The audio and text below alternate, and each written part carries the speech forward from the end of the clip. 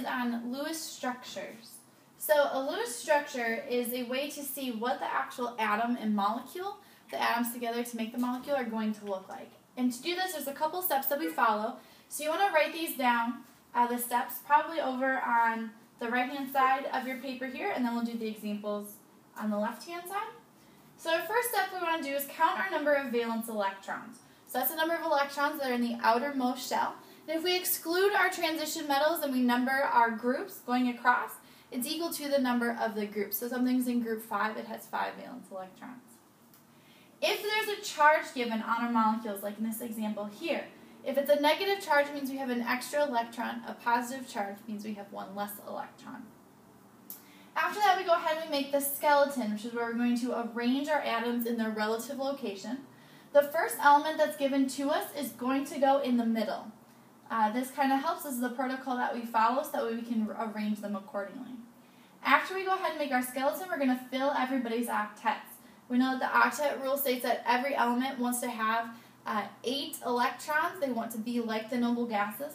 There's 2 exceptions to that rule. One is hydrogen. He only wants 2 electrons, and boron only wants 6.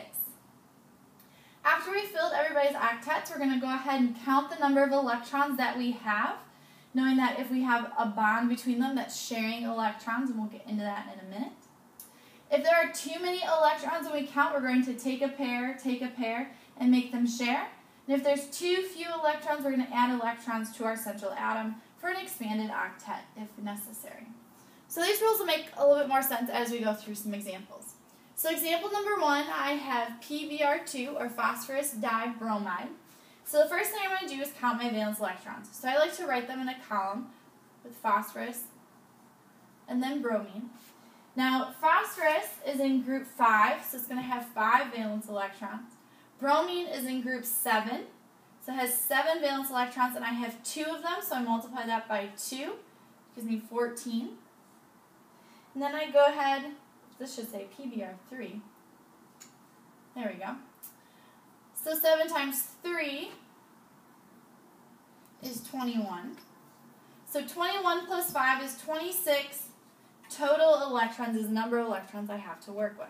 So that's step 1, my valence electrons. I don't have a charge, so I don't have to worry about that. Step 2, I make my skeleton. So I put step 2 here. Now, like I said, I put my element in the middle. This is the first element that I have, so my phosphorus is going to go in the middle. And then I'm going to put my 3 bromines coming off of that. So bromine here, here, and here. Now I know they're linked together by at least one shared pair of electrons because these are all going to be covalent bonds. So I have one pair of electrons here. This again, these are representing my single bonds. I can have double bonds and triple bonds, and we'll get into those as they come.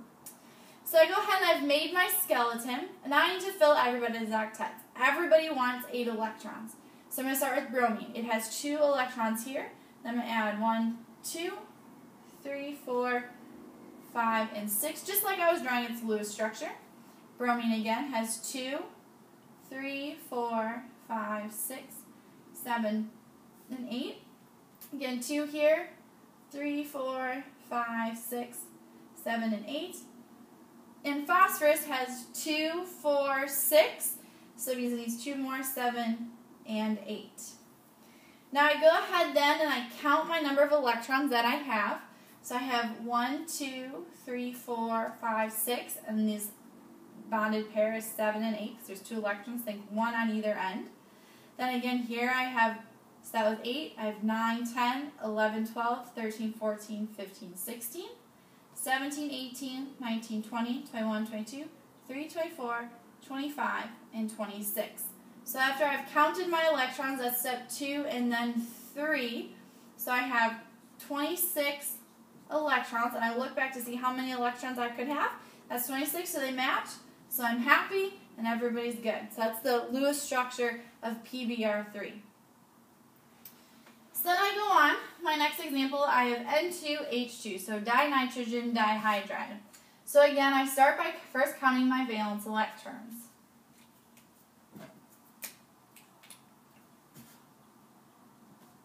Nitrogen, I look on my periodic table, and that again is in group 5, so it has 5 electrons. I have 2 nitrogen, so I need to multiply that times 2, which gives me 10 electrons from that nitrogen. And then I have my hydrogen. Hydrogen's in group 1. I have 2 of them, so that's 2 total electrons from hydrogen, so I add them together, and I have 12 electrons to play with. Step 2, I make my skeleton. Now my first element goes in the middle. I'm going to put both these nitrogens in the middle. One here, bonded to the other one. And my 2 hydrogens, I'm going to start evenly putting them on both sides. So I put a hydrogen here and a hydrogen here. Okay. Then I go ahead and I fill in all my octets. Now hydrogen wants 2 electrons, and it has 2 from this bond here, and this hydrogen also has 2 here. My nitrogen here has 1, 2, 3, 4, so it needs 2 more. 1, 2, 3, 4. Then this nitrogen here has 1, 2, 3, 4, so it needs 4 more. 5, 6, 7, and 8. So now everybody's valence electrons and their octets are filled. So I go ahead then and I count my electrons. Well, my hydrogen has 1, 2, then I have 3, 4, 5, 6, 7, 8, 9, 10, 11, 12, 13. I have 14 electrons here. Okay. I look back and I say, oh no, I only need 12. Sad face. So what I do, if I have too many electrons, I take a pair, and make them share. So watch as I do this. I take a pair from one atom, I take a pair from another atom, and I make them share. So now instead of having these 4 electrons, I say, I can't have those 4 electrons, I can only have 2, so I make them share 2 electrons. So then I rewrite my atom. I have my hydrogen connected to my nitrogen, and now these 2 nitrogens, instead of having 2 lone pairs on the top, they now have another bond here, now bonded to my hydrogen, and I still have my 2 lone pairs down here, like this. So then I go ahead and I count again. 2 in here, 4, 6, 8, 10, 12. 12 electrons, that's what I'm supposed to have, so I'm happy. So this here is a double bond.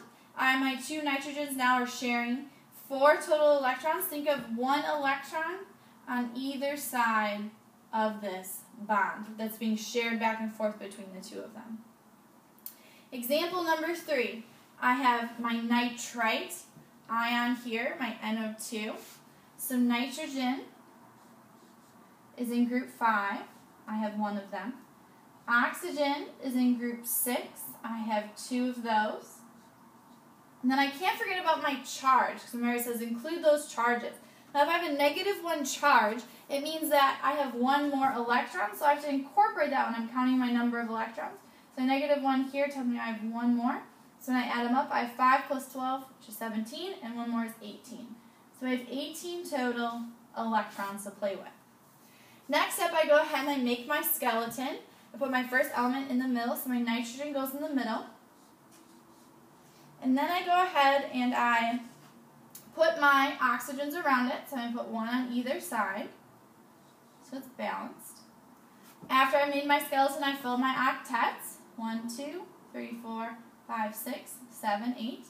Nitrogen is 1, 2, 3, 4, 5, 6, 7, 8. And oxygen is 1, 2, 3, 4, 5, 6, 7, 8. So everybody's octets are full. And I go ahead and then I count my number of electrons. 2, 4, 6, 8, 10, 12, 14, 16, 18, 20. 20 electrons. And I look back, well, I can only have 18. I can't use all 20 because they don't really exist. I have too many here. So I go back and I say I have too many, so I'm going to take a pair, and make them share. I like to go from the top. So I take a pair, make them share. And these are always going to be on your central atom. And so I'm going to go again, and I have my oxygen, and I have bonded to this nitrogen. This have to stay the same. Now between this nitrogen and oxygen, they now have a double bond here. And when there's a double bond, the electrons on outside of it are going to go kind of no longer across and down, but they're going to be off to the side like this. So here, and then this oxygen over here still has its 6 valence electrons. Nitrogen has its 2 here. So go ahead and I count again. 2, 4, 6, 8, 10, 12, 14, 16, and 18. So I have 18 electrons now. I look back and I say, yay, that's what I wanted.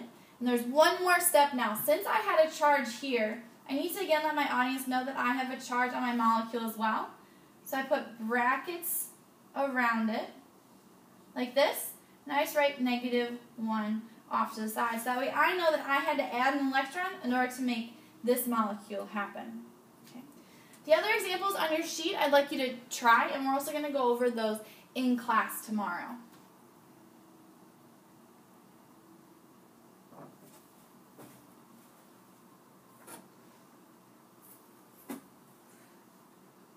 So just to talk about those covalent bonds that you have that we can run into, a couple of different types. We have the single bond, which is where you just have our A to B with one line in between. Here they're sharing 2 electrons. This is going to be your longest and weakest bond. The next one we have is our double bonds, which is where I've taken a pair and made them share. So we have a double bond here. They share 4 electrons, so make 1 electron on either side. This is kind of middle strength. Not the weakest, not the strongest.